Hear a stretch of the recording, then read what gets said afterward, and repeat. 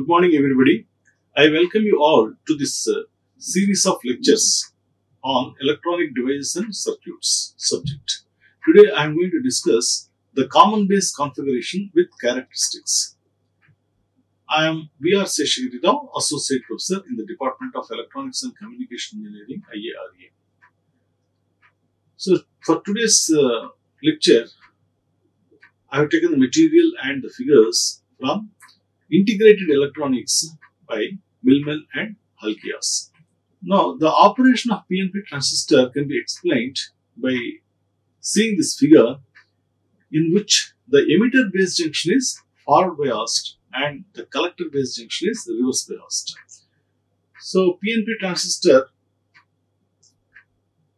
for P-type emitter, we have to give positive voltage so that it is forward biased, and to the collector, which is P terminal, we have to give the negative voltage so that it is reverse biased. So this is how the PNP transistor has to be connected to operate in the active region.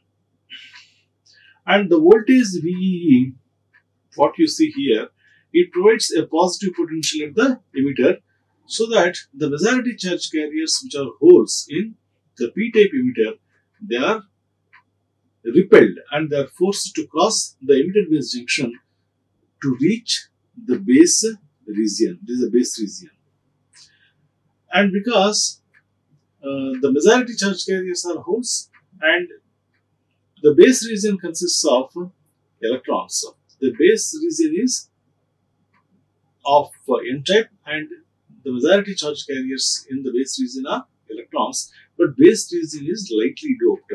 So, the holes which are coming from the emitter, some of them combine with the electrons in the base region, and that constitutes the base current IB. So, this is a base current IB. And the leftover holes, they cross the base region to enter into the collector region. So, whatever the holes that are left out after recombination, they enter into the collector region, and that constitutes the collector current IC. So, the voltage VEE, it provides a positive potential at the emitter, and this forces the holes towards the base region, and when some of the holes are lost due to recombination in the base region, and that constitutes the base current, and whatever leftover holes are there, they enter into the collector region, and that is nothing but the collector current. So, the conduction in PNP transistor is mostly due to the holes, and the collector current is slightly less than the emitter current because some holes are lost in the base region because of the recombination. And the increase or decrease in the emitter current, it affects naturally the collector current. So, this is as far as the PNP transistor is concerned. If you take the NPN transistor, in NPN transistor, the majority charge carriers are electrons, and the conduction is basically due to the electrons in a NPN transistor. And there also the collector current is slightly less than emitter current, and the decrease in emitter current, it also affects the collector current in the NPN transistor in a similar fashion. Now, let us see what are the various transistor components in a BJT, bipolar junction transistor. So, let us take typically a PNP transistor. So, this is the P-type emitter, and this is the collector, and this is the base. How the construction of the BJT is done? Emitter is heavily doped and collector is moderately doped. The area of collector is more than the area of emitter, and base is sandwiched between these two P-type regions, and it is lightly doped. So, this is how the construction of the BJT is done. So, accordingly, the current distribution in a PNP transistor is like this. So, the whole current in emitter is designated by IPE, and the Electron current is represented by INE. INE means it is an electron current in the emitter region. IPE means it is a hole current in the p-type region. And IPC means it is a collector current in the p-type region, which is collector is moderately doped, and IC0 is the reverse saturation current. So the emitter current basically it consists of the hole current, because emitter is heavily doped, and when it is heavily doped, you have more number of holes. So the emitter current consists of hole current IPE, and the majority charge carriers are holes which are crossing from emitter to the base, and electron current you get due to the electrons crossing from the base region to the emitter region. As base is lightly doped, naturally the magnitude of INE is less than IPE.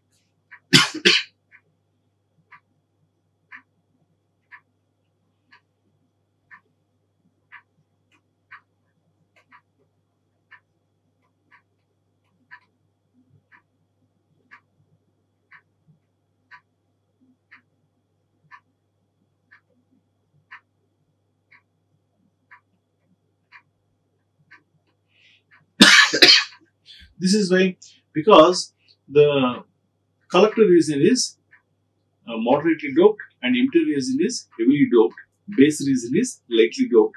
So as the base region is lightly doped, the magnitude of INE is less than IPE.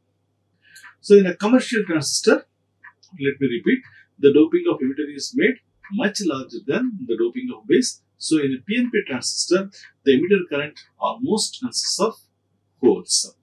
So what is the total emitter current? Total emitter current is due to the holes crossing from P to N, and also it is due to electrons crossing from base to the emitter in this direction. But the conventional current direction is opposite to the direction of electron flow. So that is why INE is shown in this way. The conventional current is opposite to the direction of flow of electrons. So the electron current flow from the base to the emitter is represented in this direction only, and it is represented by INE. So the total emitter current IE is the sum of hole current IPE and the electron current INE. And as we have discussed, not all holes crossing the emitter junction will reach the collector junction, because some of them are lost because of recombination in the N-type base, and that is nothing but the base current. So base current is represented by IPE minus IPC. So what happens here? Some of the holes are lost due to the recombination in the base region. Remaining leftover holes, they reach the collector region, and that is nothing but IPC. So what is the base current? IPC minus IPE minus IPC. So there is nothing but the base current. So this is the base current. Okay. And next, one more thing. In the active region, the emitter junction is forward biased and the collector junction is reverse biased. So as we know, whenever a PN junction is reverse biased, there is going to be a reverse saturation current. So for example, now consider for the time being that the emitter is open circuited. That means there is no voltage applied to the emitter. Only collector junction is biased. That means it is reverse biased. So when no voltage is applied to the emitter, naturally the emitter current is 0. So the whole current in the collector is almost 0. But in such condition, as the collector junction is reverse biased, there is going to be a reverse saturation current flowing from the base to the collector. Reverse saturation current is because of the minority charge carriers. The minority charge carriers in the base region are nothing but holes. So holes, they move from the base to the collector. So that constitutes IC0. So whenever we apply emitter voltage, we are going to have the emitter current because of the holes injection from emitter to the collector, and also we are going to have the reverse saturation current IC naught. So the collector current IC is the sum of whole current in the collector IPC and the reverse saturation current IC naught. So as you see here, this is a collector terminal. So the collector current IC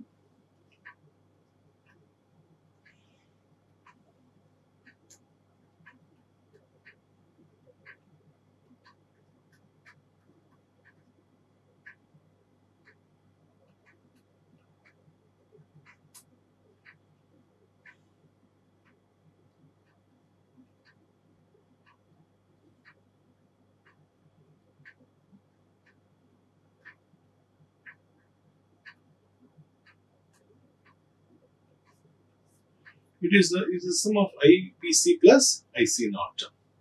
Okay.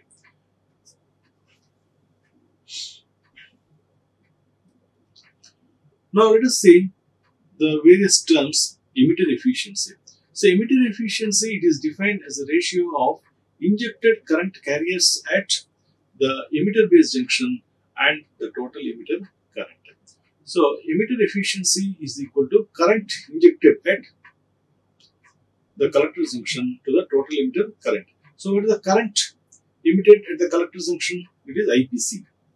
And what is the total emitter current? IPC plus INE. So it is equal to IPC by IE. So that is the emitter efficiency. And it is less than 1. So emitter efficiency, it is defined as the ratio of injected current carriers at the emitter base junction to the total emitter current. What is the total emitter current? Emitter current, total emitter current IE is equal to IPE plus INE. What is IPE? It is the whole current because of the holes being injected from the emitter to the base. And what is INE? It is the electrons which are injected from base to the emitter because base is lightly doped. IPE is much more than INE. So what is the emitter efficiency? IPE by IE. So which is nothing but IPE by IPE plus INE, and this is less than 1. That is the emitter efficiency. Another term is the transport factor beta. So this is the ratio of injected carrier current density reaching at the collector base junction to the carrier current at the emitter base junction. See, the amount, all the holes which are produced by the emitter, they do not reach the collector because some of the holes are lost to the recombination in the base region.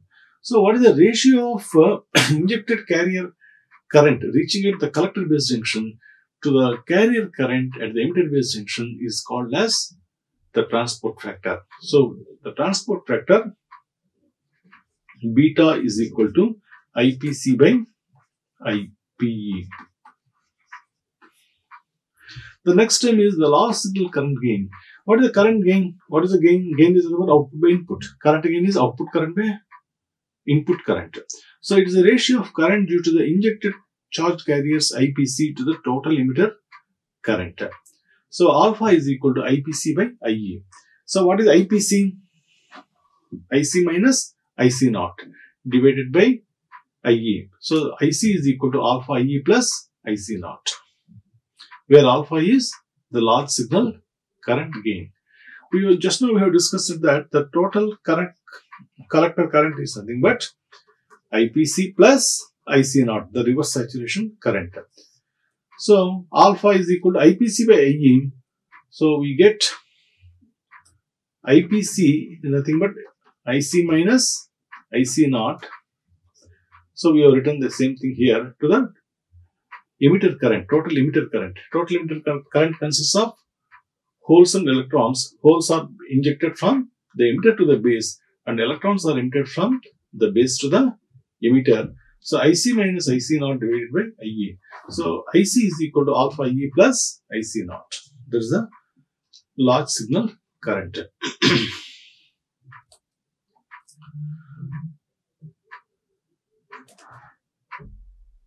Now let us discuss about the common base configuration. There are three terminals in a transistor: emitter, base and collector. So when we have to make one configuration, in any configuration, one terminal will be common to both the input and output. So in common base configuration, base terminal is common to the input and output. So in common base configuration, emitter is the input terminal and collector is the output terminal, and base terminal is connected to the ground normally. So emitter and common base terminal, they are called as input port terminals. Similarly, the collector terminal and the base terminal, they are called as the output terminals. So in common base configuration, normally the base terminal is grounded. So the common base configuration is also called as the grounded configuration. So the common base configuration is also referred as the common base amplifier or CB amplifier or CB configuration. Now this is the circuit diagram for a common base configuration using NPN transistor. And normally transistor we operate in the active region. In active region, the emitter junction is forward biased and the collector junction is reverse biased. So if you see here, we apply a negative voltage to the emitter terminal so that it is forward biased, and a positive voltage to the base terminal so that it is forward biased, and the collector junction we apply a positive voltage, and collector, because it is made of N-type material, naturally it is reverse biased. So this is how we make the circuit configuration. Now the supply voltage between base and emitter, we denote it by VBE, while supply voltage between collector and base, we denote it by VCB. So as mentioned just now, the base emitter junction is always forward biased and collector base junction is reverse biased whenever the transistor is used as an amplifier. And suppose you want to use the transistor as a switch, then the transistor has to be operated in the saturation region in which both junctions are forward biased. There is another region of operation that is known as the cutoff region, in that the emitter junction and the collector junction, both junctions are reverse biased.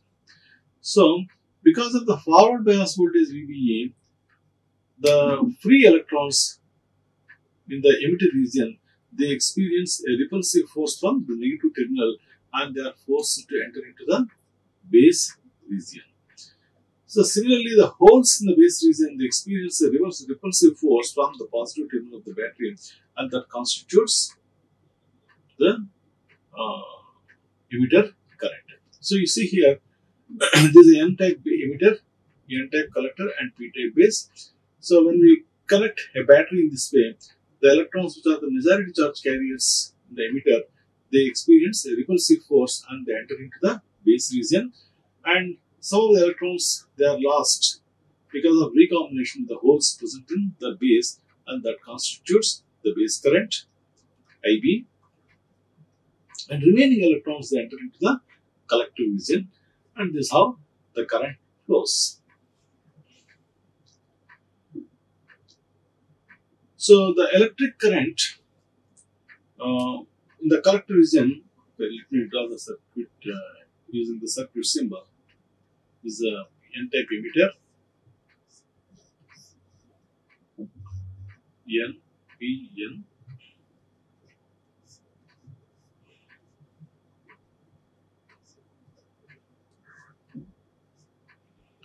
So this is the IE,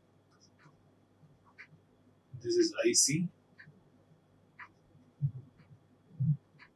this is IB. So as you see here, the emitter current is the sum of the base and the collector currents. So emitter current is greater than the base current and the collector current. So we can say that the emitter current is always greater than the collector current. And how we get base current? Because base current is because of the recombination which takes place in the narrow base region. So the base emitter junction at the input side, it acts like a forward bias diode. Now, so the common base amplifier, it has a low impedance. Now our objective is to find out the input and output characteristics of the common base configuration. So the common base configuration, the input characteristics are nothing but the input current versus input voltage at a constant value of output voltage.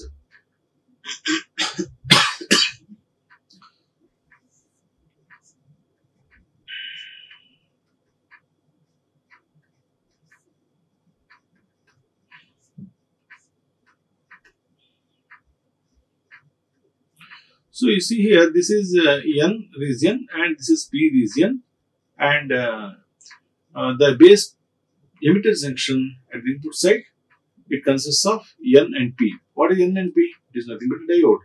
So it acts like a forward biased diode. So the common base amplifier, it has a low impedance. We know that when we give a forward bias voltage to a P junction diode, it offers a very low impedance.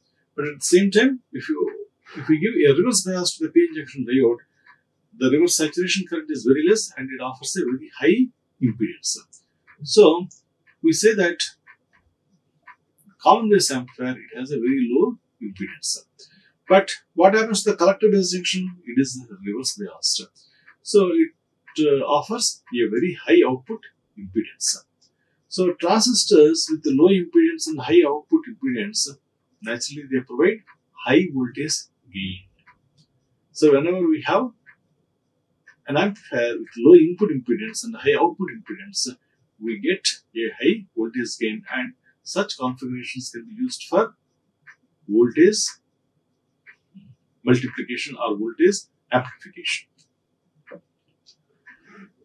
So the leakage current, the minority charge carrier, it is because of the flow of minority charge carriers crossing the collector base junction at the junction, because it is reverse biased and it is much smaller than alpha E. So the total current IC is equal to alpha E plus I leakage current, and we also can write this as IC is equal to alpha IE plus IC naught.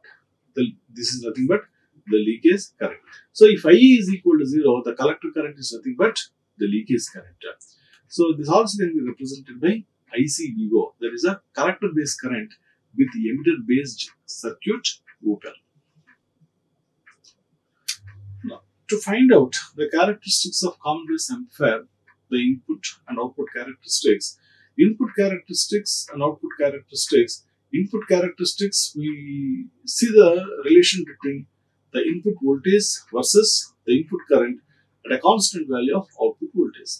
And output characteristics, we see the variation between output voltage versus output current at a constant input current. So we change the input current to various values, then we see what is the trend between the output current versus output voltage. So that is nothing but the output characteristic. So this is the test setup which is required to find out the characteristics of common base amplifier.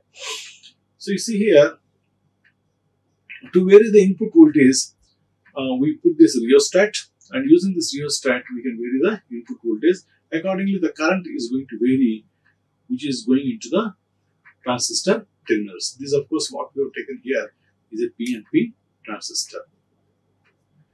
And how to see the input characteristics? You fix the value of this voltage, then vary the VEE and measure this voltage and this current.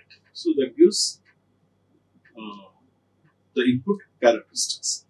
So the emitter to base voltage VEB can be varied by adjusting the potentiometer R1 and a series resistor RS is inserted in the emitter circuit to limit the emitter current.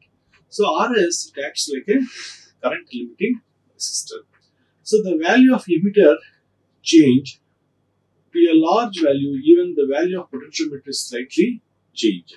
So the value of collector current changes slightly by changing the value of potentiometer R2. So the input and output characteristic curve of the potentiometer, let us discuss now. So as we have seen, the input characteristics, we see the variation of input voltage versus the input current at different values of output voltage. So for a common base configuration,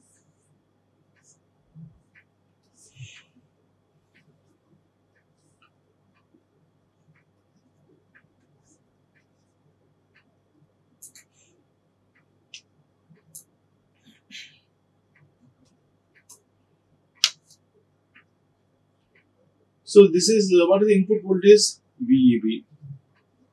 So we have taken on the x-axis VEB. And what is the input current? IA.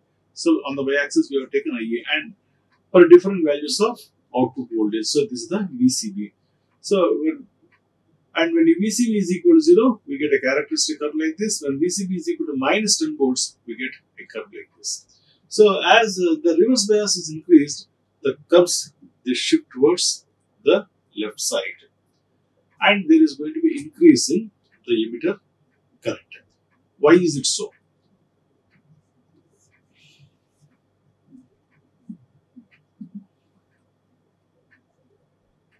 So as we increase the reverse bias at the collector junction, the depletion layer width in this place, it increases. So for 0 volts, let us say the depletion layer width is like this. When you make the reverse voltage to minus 10 volts, the depletion layer width becomes more. Then what happens? The effective base region width, it reduces, because depletion region is encroaching into the base region. So the effective base width, it reduces. So when the effective base width reduces, naturally there is a less scope for recombination. So the recombination, it gets reduced. So when the recombination gets reduced, more and more holes, they reach the collector region. So thereby the collector current, thereby the emitter current, it increases. So that is why when you increase the reverse voltage, the curves, they shift towards the left hand side, which indicate substantial increase in the emitter current. So this is how the input characteristics are determined. So we fix the value of the output voltage using the potentiometer which is there in the output circuit. Then we vary the input voltage and measure the input current using the ammeter which is connected in series in the input port. Then from the observation table, then we draw the characteristic in this way. So if we increase the reverse voltage, just now as I explained you, the depletion layer width at the collector junction increases, that effectively reduces the base width, and there is a less scope for recombination. So more and more holes, they reach the collector. So the emitter current is going to increase. So that's why the curves, they shift towards the y-axis with increasing the reverse bias. So let me repeat once again. So for a specific value of VCB, the curve is a diode characteristic in the forward region because the PN junction is forward biased at the emitter. So the value of voltage base current, when the value of voltage base current increases, the value of emitter current also increases slightly, and the junction behaves like a better diode. And the emitter and collector current, they are independent of the collector base voltage. So the emitter current increases with a small increase in the emitter base voltage VEB. It shows the input resistance is small. So what is the input resistance? Is the ratio of change in the emitter base voltage to the resulting change in the emitter current at constant collector base voltage VCB, and the input resistance is given by the formula delta VBE by delta IE. So this is how the input resistance is calculated. So the value of collector base voltage, as it increases, with increase in the collector base current, the value of input resistance is very low, and the value may vary from few ohms to 10 ohms. So the input resistance is maximum, it is going to be 100 ohms, not more than that. Now let us come to the output characteristic. Output characteristic is nothing but we form an observation table measuring the output current and the output voltage for various fixed values of input currents. So what is the input current? IE. So we keep the emitter current constant, then we vary the output voltage and we measure the output current. And next, again for next value of emitter current, again we take another set of data, then we draw the characteristic curves. So that is nothing but the output characteristic. So as you see here, these are the various curves for different values of the emitter current. IE equal to 2.5 amps, 2 milliamperes, 1.51, like that. So as the emitter current increases, and though we increase the output voltage, the output current almost remains the same. So this is called as the active region, and the transistor, it behaves like a constant current source in the active region. So when the input current is emitter current is 2.5 milliamperes, at most the collector current can be 2.5, little less than that, but not more than 2.5 milliamperes. Why is it so? Because some carriers are lost due to the recombination in the base region. So it can never be more than the emitter current. So IC can never be more than the emitter current for a common base configuration. So for a common base configuration, the current gain is always less than 1. And if the collector base voltage is made in other direction, so as to make the collector junction in forward biased condition, then the transistor enters into saturation region, then we are going to find a decrease in the collector current. And when it is made sufficiently positive, the collector current almost drops to 0. So this is a region in the saturation conditions, and this represents the cutoff region. So the active region of the collector base junction, we say that it is reverse biased, and the collector junction IC is almost equal to the emitter current, and the transistor is always operating in this region, so that it can be used for voltage amplifications. And in the active region, just now I showed you that the curves are almost flat, and the large values of VCB produce only a very, very small change in the collector current. So we say that the common base configuration has very high output resistance. So when VCB is positive, I told you just now that it enters into the saturation region, and the collector current, it decreases. So this is a saturation state in which the collector current does not depend upon the emitter current. It is going to be much, much less than the emitter current. And when the emitter current is 0, the collector current is not 0, because we are going to have the leakage current, which is represented by ICVO. So this ICVO, it is very temperature sensitive. For every 10 degrees rise in temperature, we know that it doubles. So the reverse leakage current ICB0, it is temperature sensitive, and its value ranges from 0.1 to 1.0 microamperes for a silicon transistor and 2 to 5 microamperes for a germanium transistor. The current magnitudes are more for a germanium transistor compared to silicon transistor. So how do we measure the output resistance? R0 is equal to delta VCB by delta IC, that is the output resistance. So that is a ratio of change in the collector base voltage to the change in the collector current at constant emitter current. So that is the output resistance.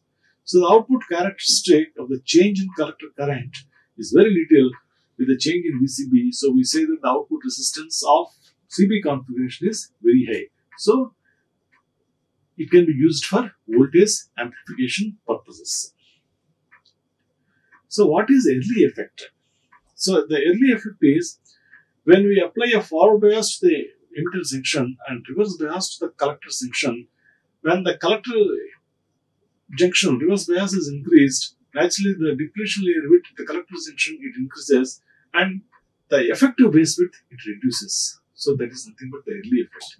That is also called as the base width modulation.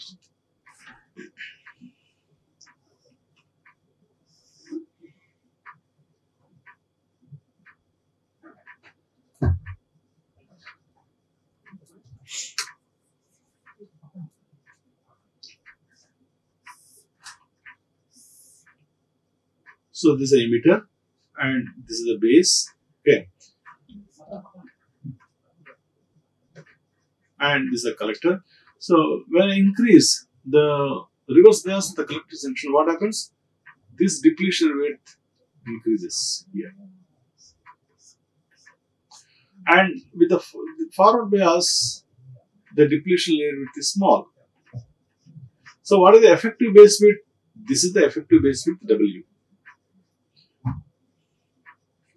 So this effective base width W, it reduces as I increase the reverse bias at the collector junction. So as the reverse bias is increased, this width it becomes more and the effective base width it reduces. So that is nothing but early effect. And if we increase the reverse bias beyond certain limit, then what happens? This depletion layer it spreads more and more, and a stage comes, it touches the emitter region. So when it touches the emitter region, collector and emitter they get short circuited and the transistor gets damaged, and that is called as punch through. It's also called as reach through.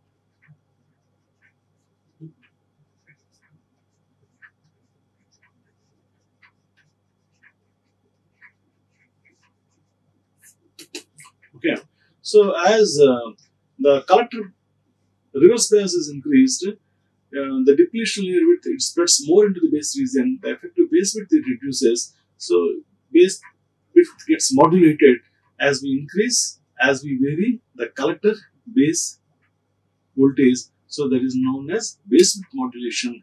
That is also called as the early effect. And beyond certain limit, if we increase the collector base voltage, then the depletion layer becomes more and more, and it touches the emitter region. Then collector and emitter they get short circuited, and the transistor gets damaged, and that is called as the punch through. So with this, I conclude today's session on the common base configuration. Thank you. Like, share and subscribe. Hit the bell icon for more updates.